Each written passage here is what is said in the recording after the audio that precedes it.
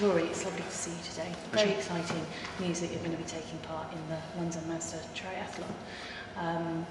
Obviously, everyone knows you as a former international, England's highest try scorer still to this day.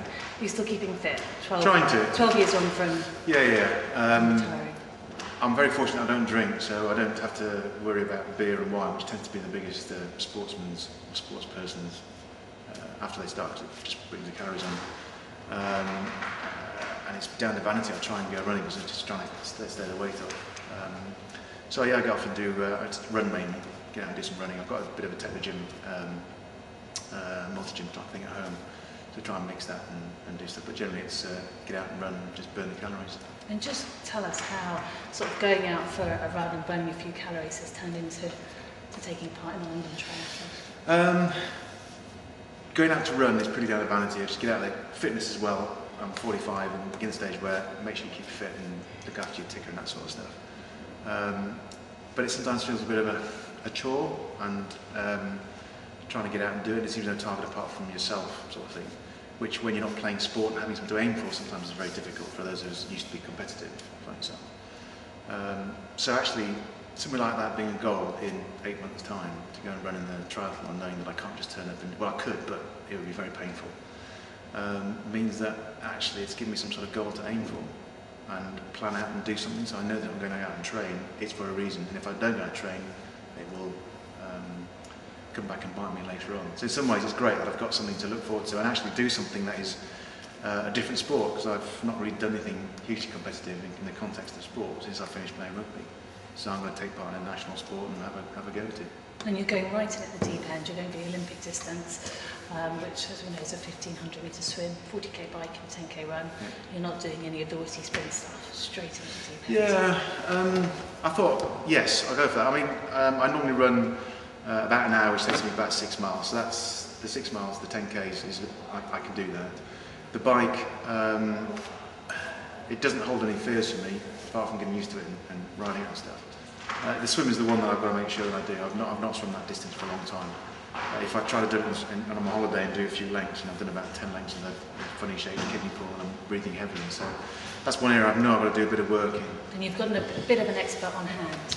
Yeah, well, I'm going to give my mucker Mark Foster. Now, whether he's any good, because obviously he's only good over 25 metres, but now I'm going to give him a shout and see if he can come down and give me a few pointers with regards to making sure I use the right stroke and making sure I fend off everybody else that's going to try and beat me and swim over the top of me, as I understand. So I'm looking forward to that. Yeah. You know, how do you combine rugby and swimming? It's probably a triathlon race, isn't it? Because you just open water. So you're going to be very well prepared, I think, for the start with 300 people. So I've got to find my gum shield and my cricket box. Yeah. So yes, that is the one area I've got to make sure I do training in. And yes, you know, I can say individually, but I recognise that, you know, it's putting 3 of them together. So yes, I can do 6 miles, but after you've done a swim and a bike ride, it's not quite the same. So in the training, I've got to make sure I do the 3 disciplines and get my head around that. Pacing myself, that's the difficult one. I've never done it before. And have you watched triathlon? Yeah, I watched it. No, I've seen Tim Darling before that. You have to cut this bit out. He was in the Olympics in Sydney, but failed. Simon Lesson. Yes, I mean, I saw a couple of him in the Ironman and various things, and impressive. And obviously, sadly, just failed to do it in the Olympics. So no, I love watching that sort of stuff. And I'm watching the Ironman. It's quite crazy. But you never know where Olympic distance might lead to, because we could see you doing. Well, no, because there's a marathon at the end of it. There's no chance in a million years. That's what they all say. Yeah, no, I'm not that mad. Well, you must be, because if you played rugby, you'd be a little bit mad. Yeah, no, you could argue that, yeah. I mean, it's very difficult because, you know, for those of you that have taken part in triathlons and done the Ironman, then you've done it, that's your part of life, you just get used to it. For me, playing rugby and sticking my head into stupid places and being jumped on, most people think that's bloody stupid, but, you know, it's what I've grown up with since I was 11, 12 when I started playing rugby, that's just the norm. So we'll see, you know, once I do the 3 events on the trot, and we'll see what it's like. I mean, you know, cracky, it's bad enough thing to do it in a pool, never mind in open water. Yeah. So that's a new experience. Yeah. So you've got lots of training planned.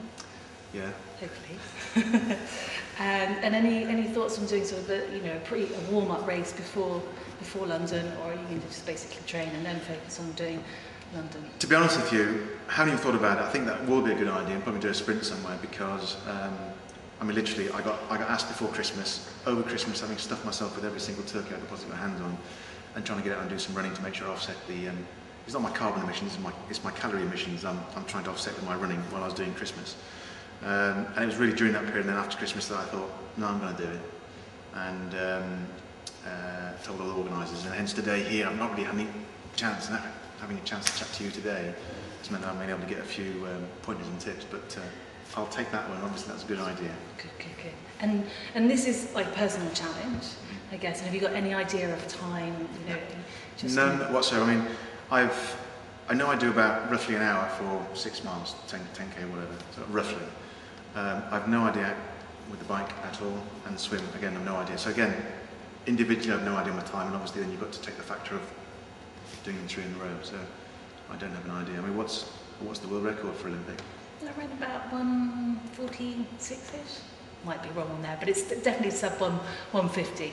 No, there's no way I'd do that anywhere near that. Obviously, anyway, that. So roughly what's the split? So you know, what was his split for the swim, bike, and? Probably looking around about 18 minutes, 50 something for the bike, and about 31 for the 31 minutes for 10k.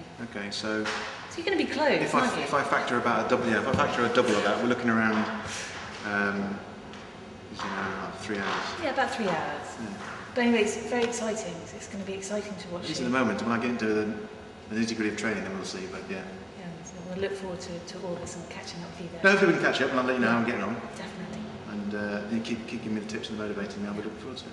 We'll make sure we do. Thank you. Thank you, Rory.